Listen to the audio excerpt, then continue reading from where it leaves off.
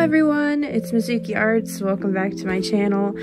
Today we are going to do a much needed desk cleaning video. As you can see, it's a little bit chaotic. I had some art block this week, so I kind of got caught up in a random project, and as a result my art desk is just especially crusty. So I felt it was probably time to start off I guess mid-January correctly, by cleaning up my space, making it fresh and new again. We're gonna probably redo all this display space up here, maybe take down some old art, because I don't know, all that fun stuff. Starting off, I just decided to take some of the clutter away because frankly I couldn't even focus on one single thing with all these pens and stuff in the way, and I tried to organize things a little bit at a time, and just clean up things that were really bothering me. I actually went through like all my pens and brushes and like picked out the ones that were completely destroyed or dead, and threw those away. Then I swept up some of the moss from my impromptu Calico Critter treehouse project, and then I picked up some of the clutter from old videos because sometimes I leave those things around for no reason. And then I started to organize things, like I gathered my palettes and stuff and put them on the little cart that I bought. Went through some more containers of pens and pencils because yeah, it was kind of a mess. And I tried to test out each one to make sure I wasn't keeping art supplies that I couldn't even use if I wanted to. This is when I discovered to my great dismay that most of the microns that I own are actually dead, and there's a lot of dirt and dust on my desk at pretty much all times, which is absolutely aggravating. I am begging you, if you're an artist or creative, or if you have a desk at all, please clean it. It pays so much just to take care of your stuff, and make sure you're not keeping supplies that you don't use or don't work anymore or are broken. I know it's hard to get rid of stuff that you spent good money on, but if you're all done using it, just get rid of it. It's something that I've had to work my way through, and sometimes I like to just set things aside for a little bit and think about like getting rid of it. Just think about it for longer, I guess, to make sure I'm comfortable with that and I acknowledge that I don't need it anymore. I actually did that with a lot of supplies that I ended up passing down to other people. It was kind of hard to give up because I had memories attached to them, etc., but it's worth it in the end because obviously now you have free space for new stuff. Aside from reorganizing and getting rid of things I didn't need, I also washed all of my paintbrushes, and like you saw, I wiped down like all my work surfaces, like the drawing board and the self-healing rubber mat, and of course the table. I just tried to take care of my stuff as much as I could. Obviously, I didn't get to redo the little ledge above my desk, so I didn't get to redo everything I wanted to in this video, but there's always another time for that, and I'm really glad I got to maintain my space. Hello again, I'm back on camera again. So I am a little bit worried that the end result of this doesn't show much of a difference between the before and after, because a lot of the setup is actually pretty similar.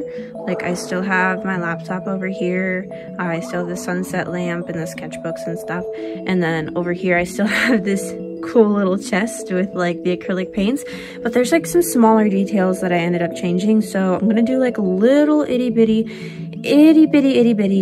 mini tour, just to kind of show you the more functional things that changed, obviously you guys saw like I wiped things down. Make sure you guys do that more often than I do, because a lot of dust can accumulate like really quickly. Like, even after I wiped down, I still feel like there's eraser shavings everywhere, which is honestly just embarrassing because, guys, I like took everything off of each side like individually and like wiped things down, and I just didn't do it well enough, I guess. So I still have like eraser shavings and itty bitty bits of dust that are kind of around, and I couldn't get things like acrylic paint off. I might just need a stronger cleaner or something, but obviously I don't want to damage something like a desk lamp. But anyways, let's just get into the mini tour and see what's changed. So over here I moved my shop stock, like I moved my prints. At least, my stickers are actually under the desk in like a little plastic storage unit, but my prints are up on my desk just because I find that I sell a lot more of those these days, and there are some in here that I actually don't sell, like this Heartbreak one. That was just for one I made for a gallery. And then I also have my originals in like these envelopes. And I have little cards for writing thank yous to people who make big orders. And then I have one cup that's just for paintbrushes. So I have brushes in here that are actually like still wet. And some are actually like my grandmother's paintbrushes too.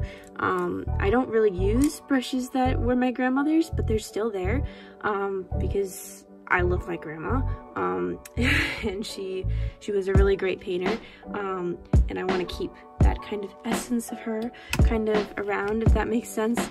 Sorry if I'm making too much noise, I'm really struggling with the lamp that's over here. I have this little fairy jar that I made with some fairy lights, actual moss from my backyard, stones, and clay mushrooms. I have my lava lamp, which is still getting ready, and this jar for like pencils and colored pencils. Over here we have kind of this, over here we have kind of a catch-all for like scissors, pens, my X-Acto knife, erasers, and here we have this cute little bear that my sister made for me, so thank you to her for that. It's so cute. I'm glad I finally have a spot for it on my desk. And then right here we have this chest with some acrylic paints on top. I kind of think it's really impractical that I have like the paints on top of it, like I can't open it because of that. But I don't really store anything in here that I use too often, and I kind of like the backdrop this creates for my videos, so I'm kind of okay with the trade-off, just because having an interesting background for my videos is kind of important to me. Like, I don't really have a lot that's very like aesthetic about my desk, just because it is in a garage, or at least it kind of feels vulnerable when I share my desk with, you know, people on Instagram or YouTube or whatever. So I kind of like to have something interesting, so you don't see like the first thing you see isn't the concrete. So obviously I'm very grateful for the space and to have an area of my own, because most people don't have that. But I, you know, cover up the concrete. That's what's important. Over here I just have more storage, markers, Sharpies and brush pens, and then regular like gel pens, junky doodle pens. This thing I got from the Dollar Tree, and it's holding all kinds of different junk. It'll probably fill out more as I use it more. I've got like glue, a spray bottle, my stamps, a water cup for when I paint, a little to-do notepad, my mouse, sunset lamp, and of course laptop. And then up here I have some more decor, and some stuff that I don't really use as often, like glitter and rhinestones. The cart has kind of a little bit of everything. I have my palettes, a random set of calico critters I just bought, this thing that's holding pencils, pens, and brushes.